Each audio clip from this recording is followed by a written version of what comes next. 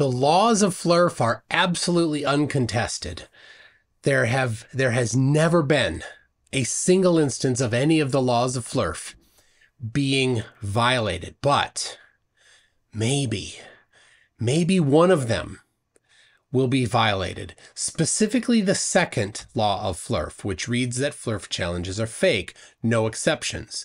But there may be an exception. Back in December, Jack Cushman-Herrer issued a challenge to people to go to Lake Tahoe and go from shore to shore, which he said was more than 17 miles apart, but he chose docks since then that are 19 miles apart. He says that nobody will take his bet. He doesn't think anybody will, but he said he wants to put up $5,000 to bet, and a P1000 camera, which I already have, but I wouldn't mind having two, I suppose, to bet whether or not you can see from one dock on one side of Lake Tahoe to a dock on the other side of Lake Tahoe, to zoom in using a P1000 and see the other person standing on the dock. Well, it started out as just one time, and then he said, well, we're going to do a morning, noon, and night, an afternoon. I'm like, whoa, does the curve change? Is it flat one time and curved another time in your head? No. He had to talk about refraction, and he thinks that refraction causes the opposite of what it actually causes. Anyway, he really thinks that he'll be able to see me across the lake. So I said, yeah, let's do it. And I already have 0.4 Bitcoin in escrow, which today is around, I don't know, $28,000. But that wasn't good enough for him.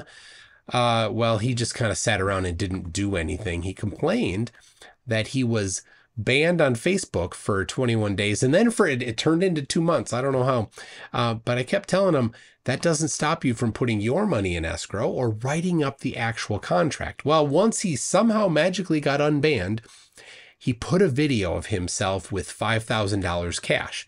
Well, we saw his hand and maybe his voice. We don't know. Whatever. I said, well, fine. I already have my money in escrow.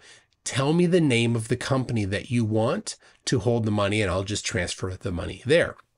He didn't want that. He wanted me to show a video of the money that I had, the cash.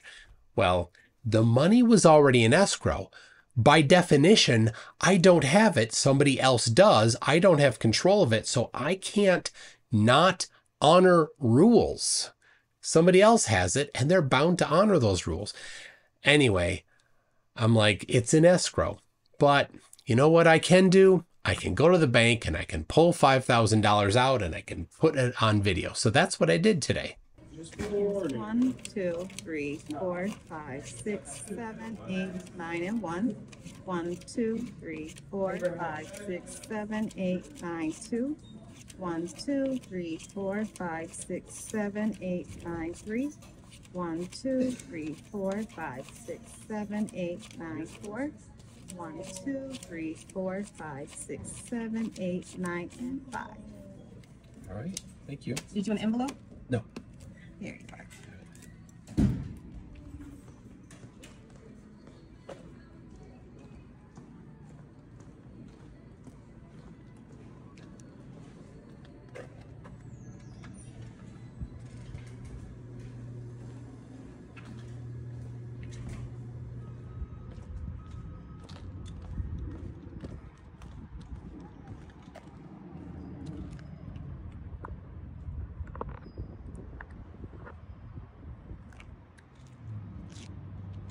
There it is. $5,000 cash taken straight from a bank. So I have the money. I have it in escrow. All that Jack needs to do now is specify the escrow company. He said it needs to be a titled escrow company. Super. He's going to specify that. I will transfer the money. He will transfer the money. And then we will we'll figure out the specific details, but we have already determined and agreed on the main parts of it. It will be from this particular dock called the South Tahoe Ramp Gas Pump Dock there on the south side, and on the north side, it's the dock that's on Speedboat Beach, which is 19.56 miles apart. So he thinks that he will be able to zoom in to me with a P1000. That is, he specifically linked me this video showing how good he expects it to be. The video and audio that you're watching right now is being filmed from 12.4 miles away, or about 20,000 meters, which makes this the longest, furthest recorded video ever. I can only dearly hope that I'm actually standing in the right place to have myself filmed in. And he wants to do now 2 in the morning, 2 afternoon, and 2 midday, 2 evening. One from the south side with the P1000 and one from the north side with the P1000. I don't know why, but he suggested that I needed to bring a P1000 and be the one from the north side viewing to the south. I don't know. I mean, I have a P1000. Thank you, Stringer News 1. And I'll do it, but is he going to trust me when I say I couldn't find it? So I think Jack will definitely need to have one of his people there on the dock next to me with my P1000 if he wants, to look at it. So anyway, I'm looking forward to this. The question is, will he put his money in escrow? Will he clearly define the acceptance criteria? Will he give the escrow holder those very particular instructions? All good questions to ask. If he does, then it could potentially violate the second law of FLIRF, and we will have to take the second law of FLIRF down from its perch upon the laws of FLIRF that have never been violated.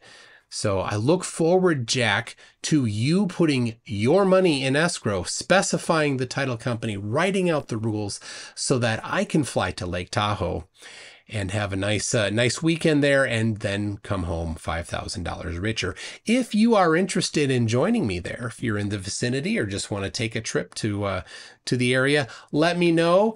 I don't know when it's going to be. It depends a lot on Jack. And of course, everybody has their own personal schedules to deal with. So we can all be flexible there. Anyway, thanks a lot. We'll make sure you subscribe so you can find out the results of this interesting tale.